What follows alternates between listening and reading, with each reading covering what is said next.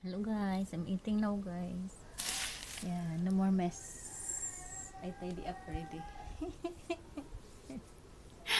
Yeah guys, earlier I'm inside in the living room looking the kids, taking care of them, feeding the ball. Just now I'm out.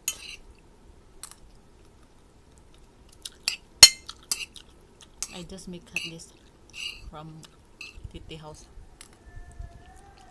The food yesterday night in the restaurant almost done, almost finished. That's why.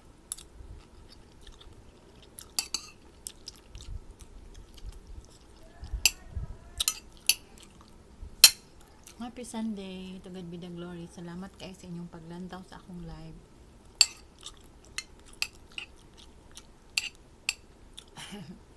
Nakahilak-hilak kung gamay ba. Mahilak basta bahin sa akong mga anak.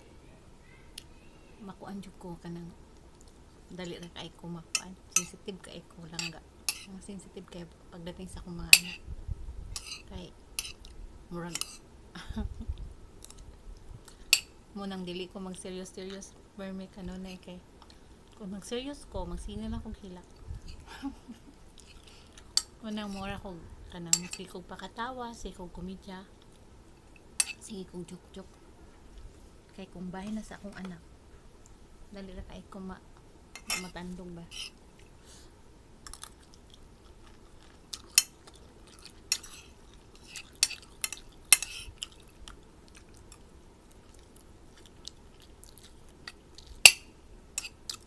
Salamat kayo, thank you very much.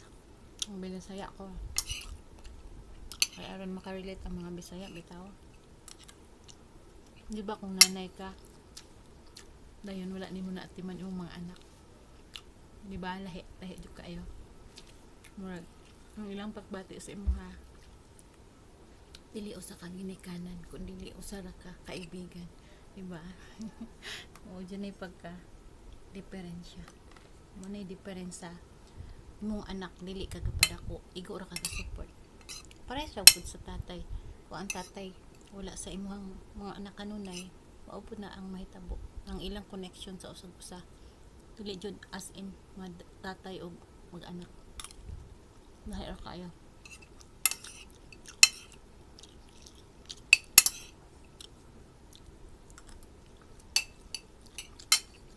Unlike na nagdako ko sa una nga nagdako ko sa akong nanay pero hanggang 15 years old ra ko sa akong nanay kay amin man ko sayo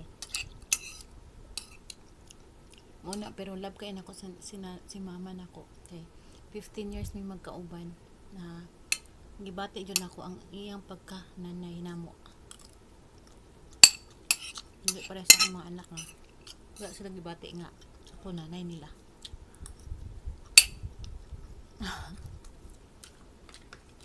Maramig isuon, maramig kaibigan.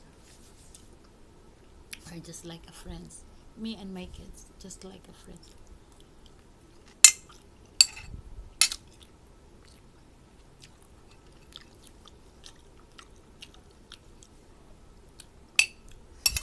Halang kay guys. Salamat. Muna akong sigulanon sa kung kitang buhi drama kay akong sigulanon. Pwede na ipadala sa kuan. Maalaala mo kaya.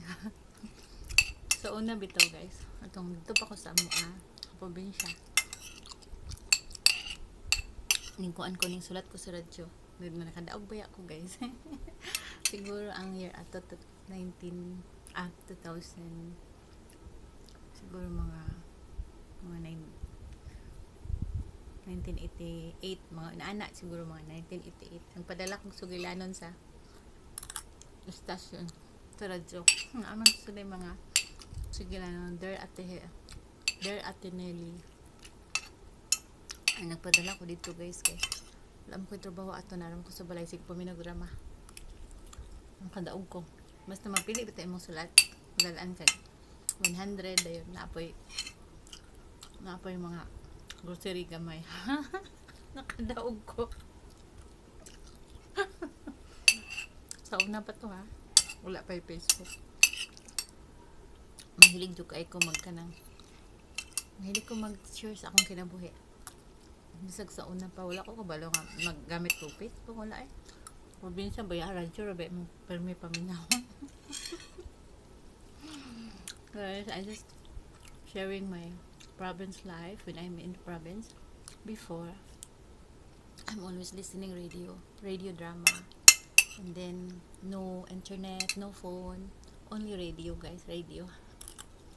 Then one time, I am I am encouraged to send the letter. You know, there is a program in the radio that are asking us to send a letter, and then if storytelling on your life, then if they are choosing your letter, then they send me you money. So 1989 I try and then I receive money but only 100 pesos. In Malaysian money is 10 real, 10 ringgit.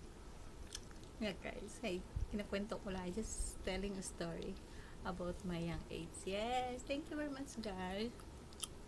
Shout out to everybody. Salamat. God bless.